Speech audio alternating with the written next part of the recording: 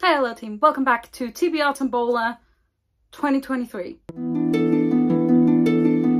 case you didn't know, this Bookwitchreviews is my channel and it is January 2023, which means TBR Tombola is making a triumphant return, or at least a trial of a triumphant return. I feel like I need to revamp it once more, or at least relook at some categories. Anyway, if you don't know what TBR Tombola is, it is a TBR game that I have made up where I pick numbers from a tombola machine, aka a bingo machine, and to each of the numbers I have attached a prompt, and then I pick a book out from those prompts. I have been vaguely following TBRs in 2022.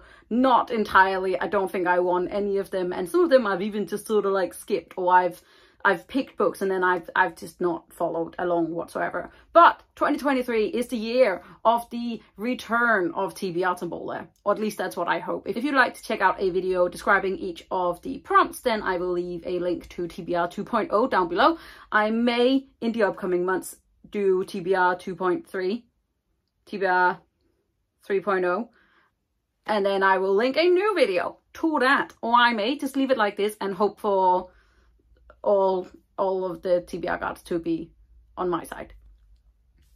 All of these are maybes. Also, yes, we still have Christmas decorations up. Those are coming down today, but I wanted to get this video up. So let's just jump straight into what I am hoping to read in January.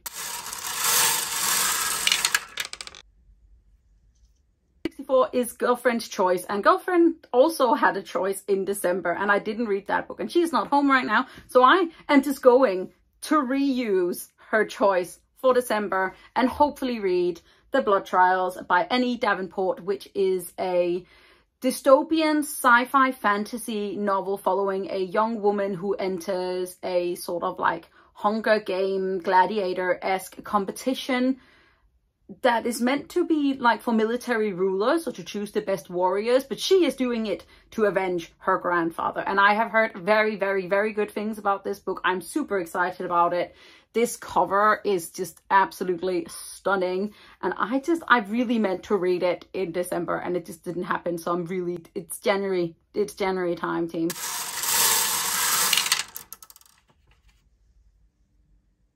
Next we have 71, which is an adult fantasy, and I will actually hopefully be reading 2 books for this prompt. So this is A Temple of No God and Barrow of Winter by H.M. Long. I was lucky enough to be sent a sort of early copy by Titan Books, who reached out to me, so I will have a Instagram post up about this on the 19th of January. It comes out on the 18th, and I am hoping to read it prior to that so that I can put up a review of it on its publication date. I'm super excited for both of these. These are 2 standalones set in the same world as Hall of Smoke, which was a book that I read last year and really loved. It is set in a Viking-esque fantasy world, lots of warrior women, lots of gods that may or may not really be gods, maybe monsters, maybe not. Temple of No God follows the same character as Hall of Smoke, who is a sort of warrior queen, screaming woman with an axe that I adore. And Barrow of Winter follows a demi-goddess who sets out to sort of visit the country that her father once ruled, where she finds that her goddess and god siblings may or may not be trying to reach a little bit further than they should. I'm super excited for both of these, and I'm really hoping that I can get to them. They read super easily, but like very nicely. The world building is superb, and yeah, both of these are going on the list. Also, just look at this nice spine.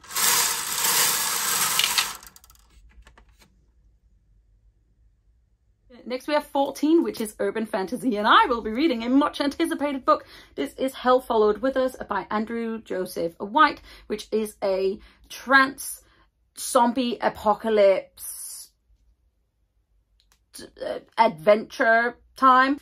We are following a young trans boy who named Benji running away from a cult which started at the end of the world. And one of the reasons he is running from them is because they like injected him with some sort of serum that may or may not be turning him into a monster or a god. And he is running from them, and he sort of accidentally stumbles upon a group of youngsters who used to be like an LGBT center, and they are trying their best to survive. And I have heard nothing but amazing things about this one. I absolutely loved this cover, and though I didn't get it till early December last year, it is one that I have been keeping my eyes on for quite a while, so I'm hoping that this will be a magnificent 5-star to add to my shelves.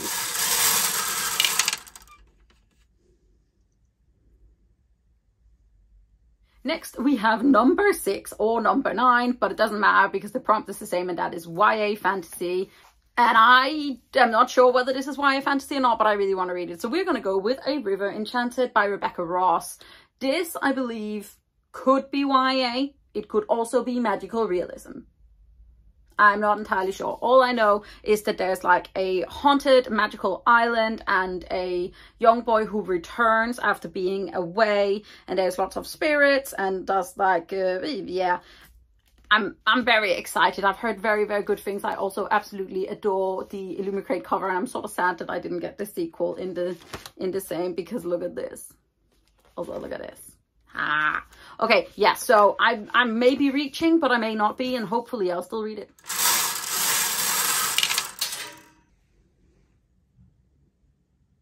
And last but not least, we have 43, which is a friend recommendation, and I have been reaching again, and I'm gonna read Lies We Sing to the Sea by Sarah Underwood. And Sarah Underwood is technically my friend on TikTok, so I am going to count that as a friend recommendation. I also very generously sent this up by Electric Monkey and Sarah, and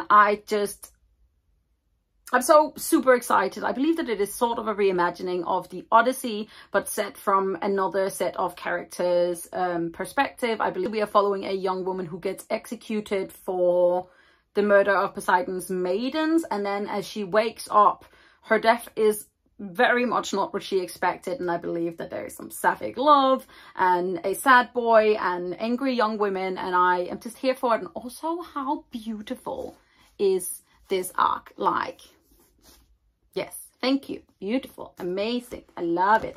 This comes out on the 16th of March, and yes, I know that I have a couple of early releases in here, and I'm very excited about it. And here you have a team, my very hopeful TBR for January. I don't think it looks too bad. I'm being kind. I'm trying. I'm also trying to crawl out of a fanfiction hole, so this should hopefully help. But I hope you guys enjoyed this video. If you did, don't forget to hit that thumbs up button, hit subscribe button at the same time so you don't miss out on any other videos from me. You can also click the little bell to give you a notification when I put up a new video. And I am hoping that I can get back into making sort of more videos for YouTube, because I actually really enjoy it. And besides, I miss you guys, and you should all miss my face. So take care of yourself. Remember that I'm proud of you, and I'll see you soon. Bye. TBR Tombola is, okay, what is happening with this color? Okay, just... No, too much.